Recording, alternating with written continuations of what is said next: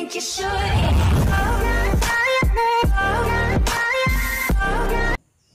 Good afternoon, everyone. Thank you for the time that's given to my group to explain about the speech. Now, before I'm going or my friend going to explain about the speech, I would like to introduce myself to you. My name is Chanyawan Talambanua. I'm an explainer. Alright, for the first time, we will explain about the speech. Now, we present the speech in the three parts. The first is understanding of the speech. The second is the form of sentence. And the last is 7 kinds of speech arts. Alright, I will tell or I'm going to explain about the speech. According to your 1996 purpose, the speech arts is a performance action via utterance. Another definition from Crystal and Sukumi mentioned that speech arts is a theory which analyzes the role of utterance in relation to the behavior of speaker and listener to interpret communication according to Asian. Speech arts is theory of performative language. Next is the form of sentence. There are 4 forms of sentence. The first is simple sentence. So what is the simple sentence? A simple sentence contains of one independent clause. And what is independent clause? Independent clause is one subject followed by one verb or verb phrase expressed of single idea. Example of a simple sentence. I'm happy. I'm is the subject and happy is the verb. Robert doesn't eat meat.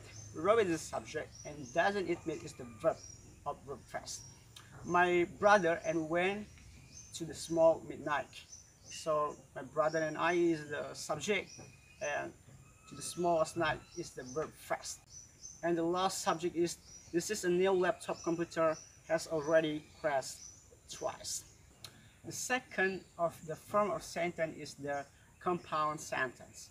A compound sentence has 2 independent clauses joined by a linking word. The linking word is like and, but, or, so, yet, and however. Its independent clause could be a sentence by itself, but we connect down with a linking word. Example of the compound sentence. I'm happy, but kids are always complaining. I'm happy is a first independent clause, and the kids are always complaining is the second independent clause, and the but is a linking verb. So the compound sentence is have the independent clause and have one linking verb. Another example is Robert doesn't eat meat, so Barbana made a special vegetarian just for him. The next is my brother and I went to the mall last night, but we didn't buy anything. The third form of sentence is a complex sentence. A complex sentence has one independent clause and one or more dependent clause. A dependent clause cannot be a complex sentence by itself. Example of the complex sentence: I'm happy even though I don't make much money. Robert, a friend I've known since high school, doesn't eat meat. So in the sentence, we have one independent clause and one or more the dependent clause. And the last form of sentence is the compound complex sentence. A compound complex sentence contains 3 or more clauses, 2 independent clauses and less 1 dependent clause. Example, I'm happy even though I don't make much money, but my kids are always complaining since we can't afford to buy the new toys. Next is the 7 kinds of the speech arts. The first is assertive utterance. According to Cader 1998 styles, in the assertive function, speakers and writers use language to tell what they know or believe. Assertive language is connected with fact. Example, I voted for a reason in the last election. The next example is most plastics are made from the soy beans. Chopped arm like boss is a smile from the beach. So this assertive utterance can be true or can be is hoax. The next type is the performative utterance. Speech arts that bring about the status of a virus, the name are called performative. Performative utterances are well spoken by someone whose right to make them is accepted, and in settlements which they are accepted inappropriate.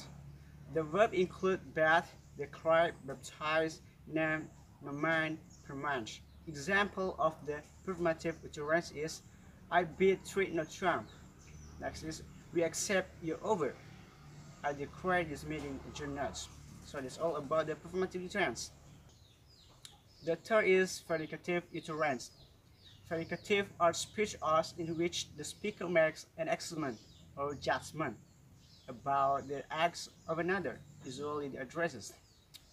This includes ranking, accusing, appraising, condoning.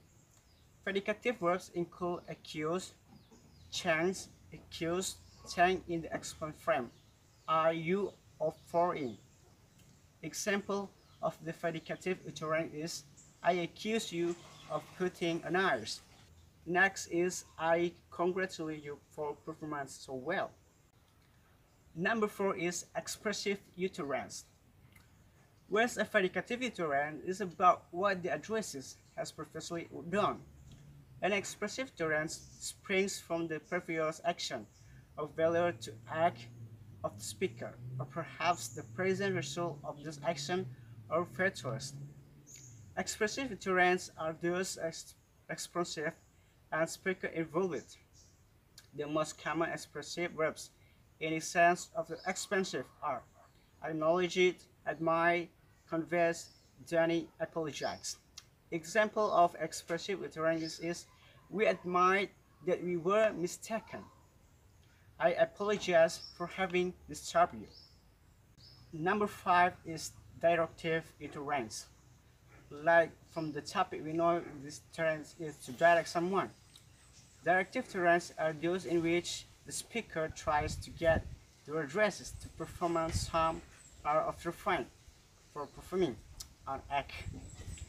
This is a directive utterance has the pronoun you as actor, whether the word is truly present in the utterance or not.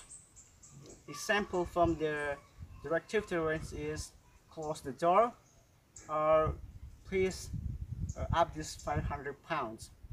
Number 6 is commissive utterance. Speech arts that commit a speaker to a course of action or call it commissive utterance. These include promise, pledge, stress, and vows. Commissive verbs are included by agree, ask, refuse, swear, all with following pronounces. They are professive and concerned with the speaker communicative the future action. A communicative predicate is one that they can be used to commit ourselves or refuse to submit ourselves to some future action. Example of communicative utterance is I swear to sure I'll be told again. And the last is the passive utterance. Passive utterance is to establish rapport between members of the same associate. Passive language has a less obvious function than the 6 types discussed above, but is also less important. Passive utterance include greetings, farewells, polite formulas such as thank you, you're welcome, excuse me. These are not really very cut or expensive. Alright, that's all about my explanation of the speech, and I hope you enjoyed this video, and I greet for all of you. Thank you, Yahoo.